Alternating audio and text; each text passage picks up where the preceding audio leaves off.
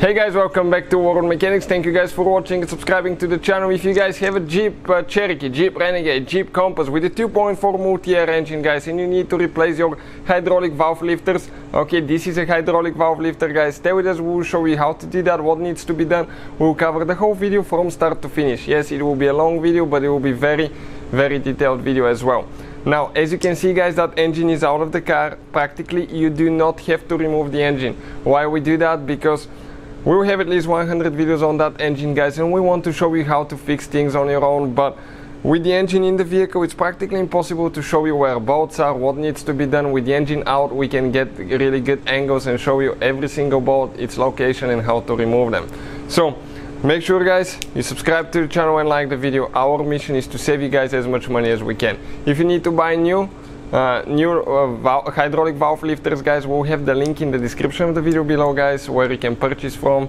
That's where we get our parts from. So let's go ahead and start on it now.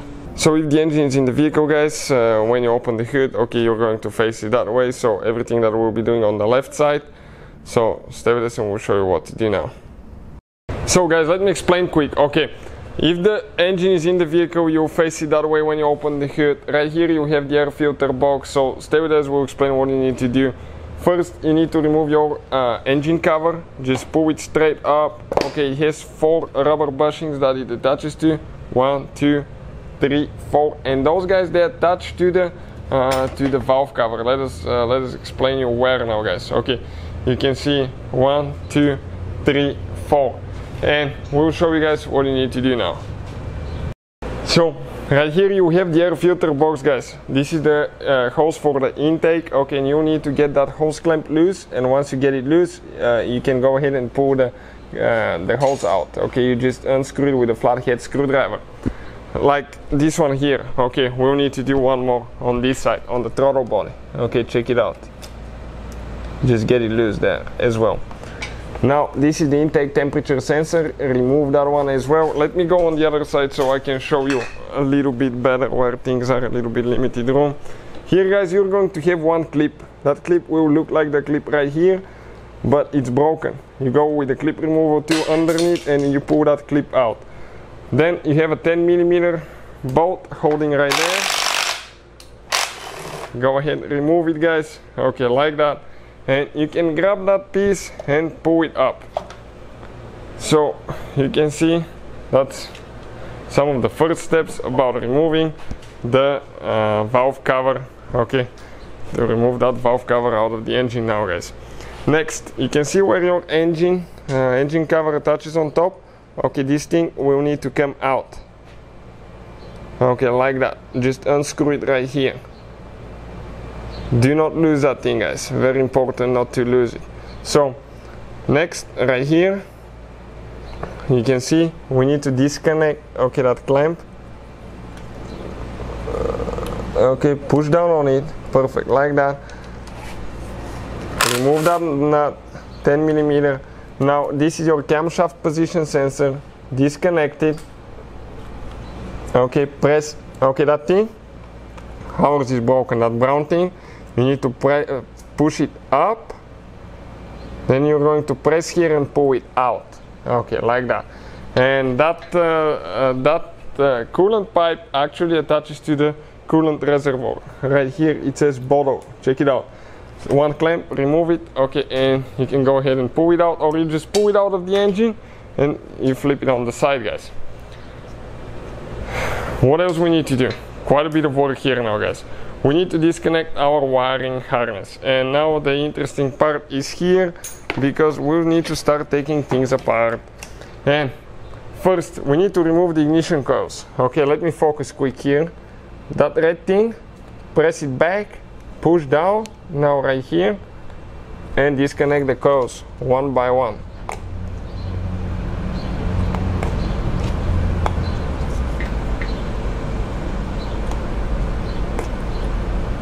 Perfect, this one is out too. Just press, disconnect them.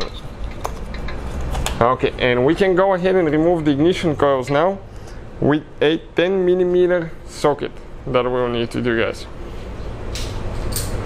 And you can see each of the ignition coils, it has one bolt that we need to remove.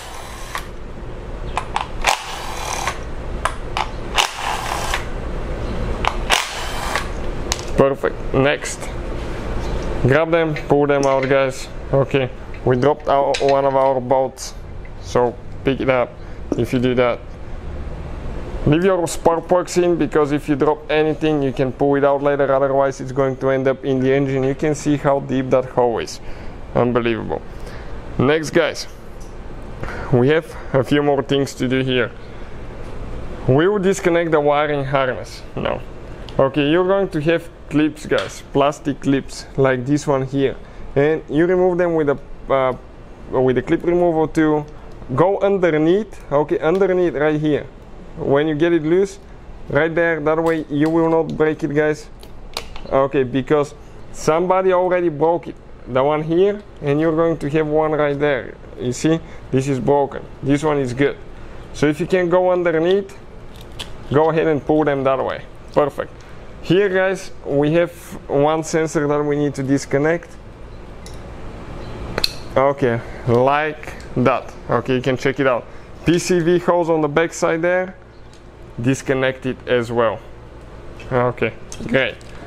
Now let's see what else we need to do here in order, guys, to be able to pull that valve cover out. Everything else should be good there. 8mm socket, and we start removing bolts, guys. Get them loose, you will not be able to pull them out. Some may come out, but you actually have to keep them on the cylinder head, and we'll explain later how to replace them as well. If you need to buy a new gasket, we'll have, guys, the link in the description of the video below, so check it out. Okay, where we get ours from.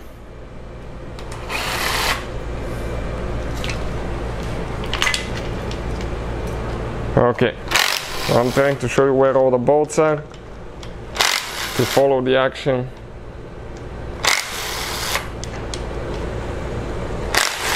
Perfect. Right here in the middle we have 4 more that are hidden.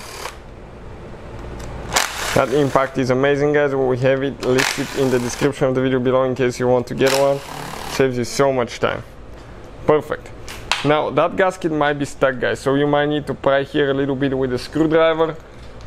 Okay, just careful. If it's not coming out, probably something's still holding. Okay, a little bit in the back it's holding, so let's pry a little bit there. One more bolt. I told you, guys, if it may be stuck, okay, it may be stuck, but if it's not coming, okay, loose after you pry it a little bit. Don't force it, guys. Okay, let's see if anything else is holding. Maybe we have a bolt that is not loose all the way. Yep, one in the corner right there. Once we remove it, I'll show you where all the bolts are as well.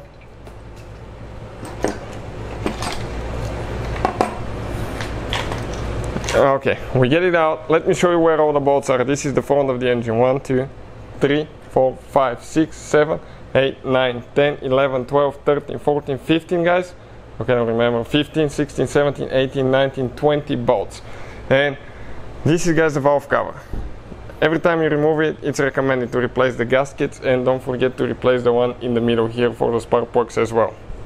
Next, we'll bring the engine to TDC, top dead center point. Okay, this is TDC mark here, and you have one mark on the inside of the crankshaft pulley. It's okay, right there, it's coming. You can see it, oh, right there. That's TDC point, guys, and we're ready to go now. So with 10mm, guys, we're going to get the 3 bolts. Okay, 3 bolts for the water pump loose. That way we can remove the pulley later, because we'll need to remove that one so we can remove the timing cover. So we'll need to remove the serpentine belt for the next step. This is your tensioner pulley, 16mm socket, or 5/8 works as well. Go ahead, counterclockwise, okay, and pull the belt out. The only way you can pull it out from is the idle pulley, and you can completely remove the belt. I'll definitely recommend to buy a new belt now. If you want to see, guys, where we get our parts from, check out the link in the description of the video below. Fast shipping, good price, so I'll definitely recommend it.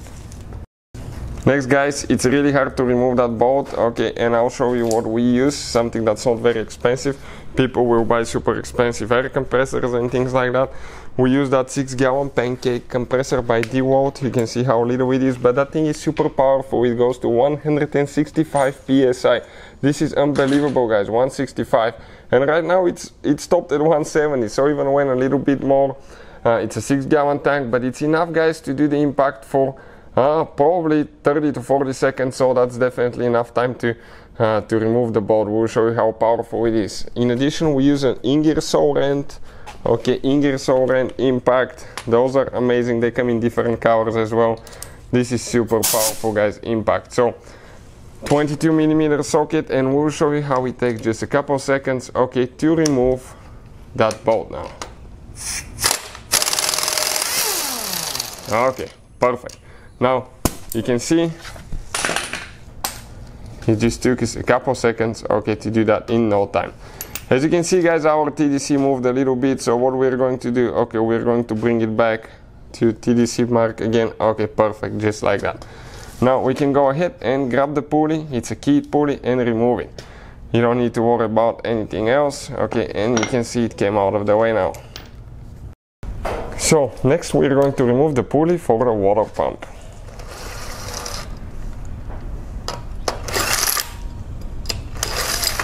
Perfect. With that out of the way, okay, we're getting closer and closer. We need to remove this pulley and that pulley there as well. There is a little bit of difference. One is reverse threaded. The bottom one is going counterclockwise to get it loose. This is the idle pulley, the tensioner pulley. You need to go clockwise to get it loose. This is because due to the fact that it's reverse threaded, so by going counterclockwise to install the belt or remove the belt, you will not get the bolt loose. So this one, okay, this one is 16mm, okay, right there.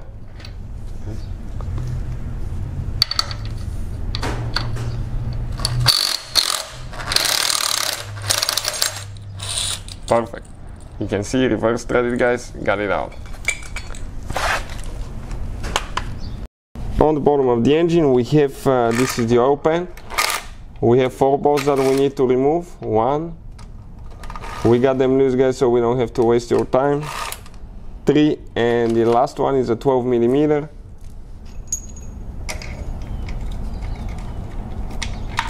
Okay, this one there.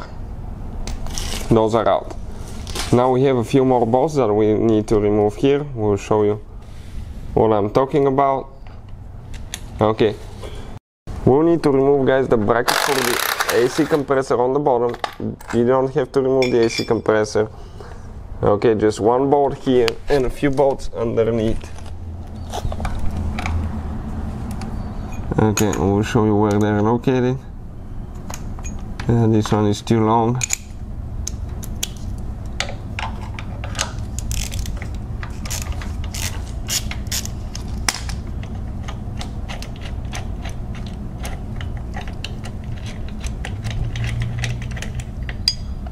Okay, and we have one more, I think.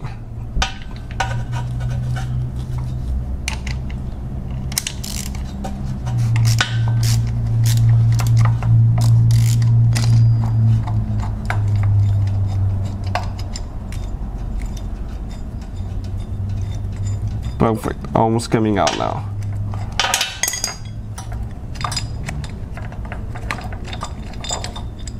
Okay, great. This one came out. Now, let's see if we have a hidden bolt here. Well, right there, we just have one more that we need to remove. So, we'll just go ahead and remove it now. Perfect. We can go ahead and start removing the timing cover now. 10mm socket first, guys.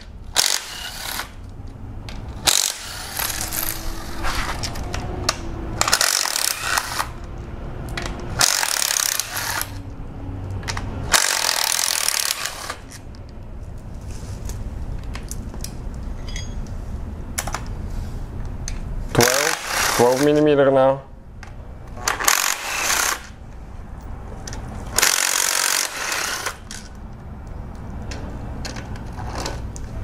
Okay, this is a bigger one.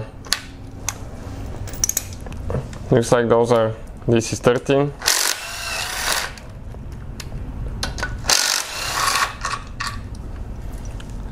And the other ones are either 14 or 15 millimeters.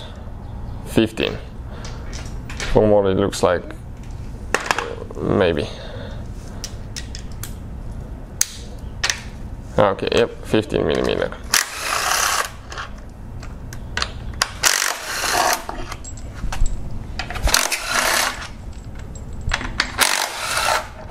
Perfect.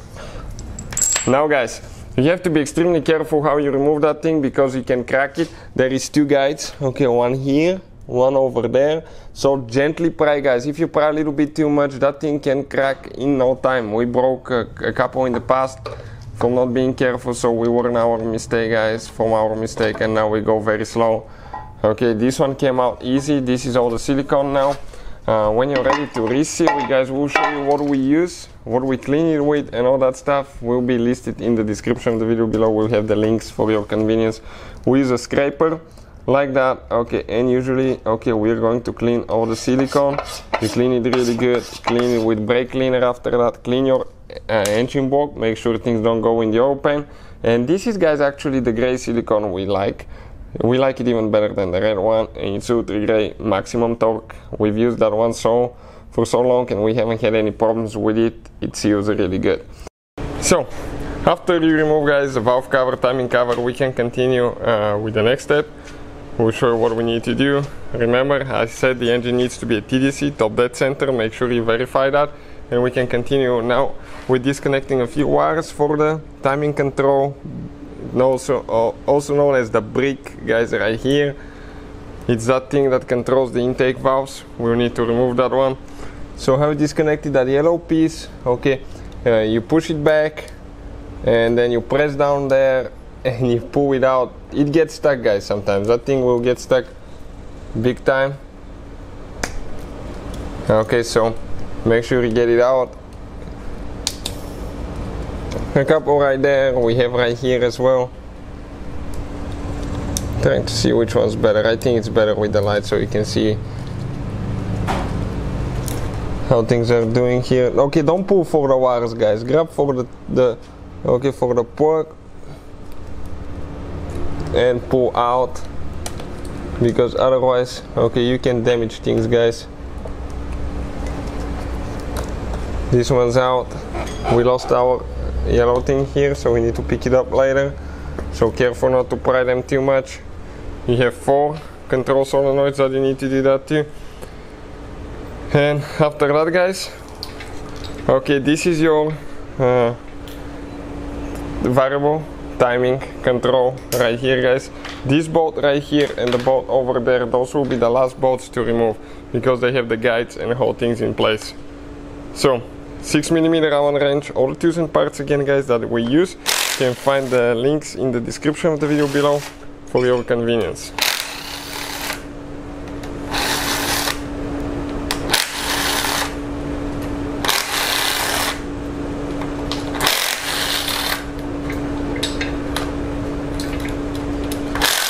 Okay, that bolt there now. Okay, this one. Get it loose. Now the one right here. You have 2 metal guides. Careful not to drop those. Those things can fall in the engine now guys. And if they do, you have to remove the oil pan and more stuff to find them. Otherwise it could be catastrophic. So careful guys. Okay, here we have a metal guide.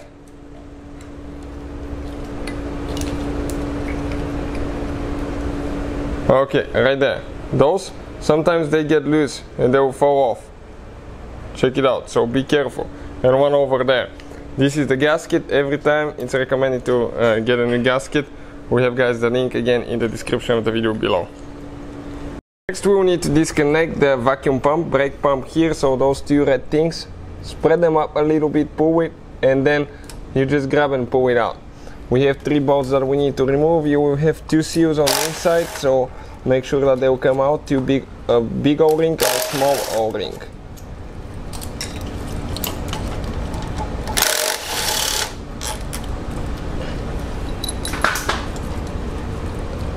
Okay, we grab it, guys. This is the brake vacuum pump right here. This is the big O-ring. This is the little one. Sometimes the little one will get stuck there, so be careful. Now we can continue with the next step, removing.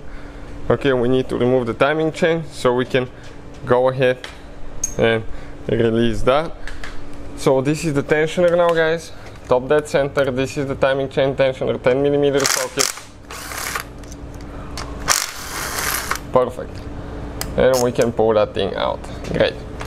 Now, in order to remove the chain now, guys, okay, what we need to do, okay, we need to remove that timing chain guide right here, and we need to remove also the timing chain tensioner arm. This is 13mm socket. There's a bushing that comes with, okay, on the bottom. Make sure that you don't lose it. After that, we'll remove the timing chain guide, 10mm socket, 3 bolts that we need to remove. Okay, you can see.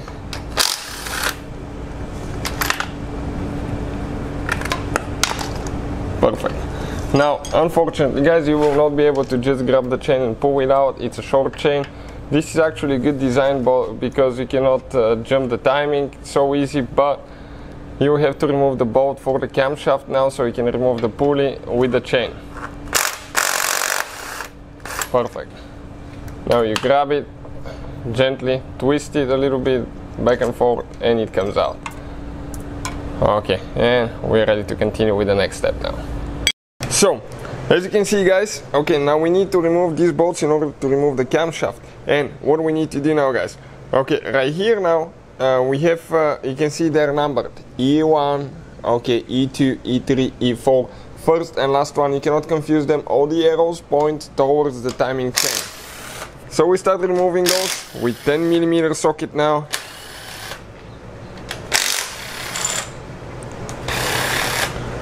So you can see they start coming out, guys. It's important to organize those and not to damage them, not to get them covered in dust, sand. Keep them clean, wipe them before we install them, guys. We have the installation video as well on the channel, putting the engine together, so you can see there what needs to be done to you guys. 12mm socket, last 2 bolts here.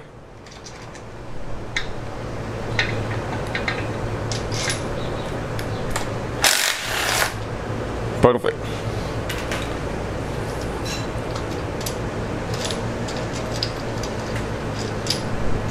Now we grab them, guys, and we organize them in the same order.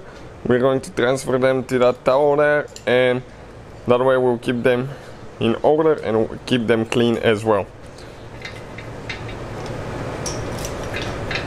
Okay, perfect. You can see just like that, and we can pull the camshaft, guys, now out of there as well. Okay, just like that.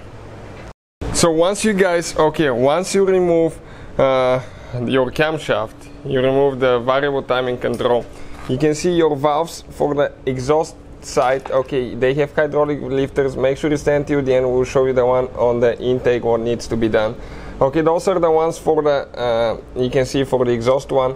You're going to remove this one, okay, and you're going to go ahead, guys, and grab the lifter itself. Okay, grab it and pull it out.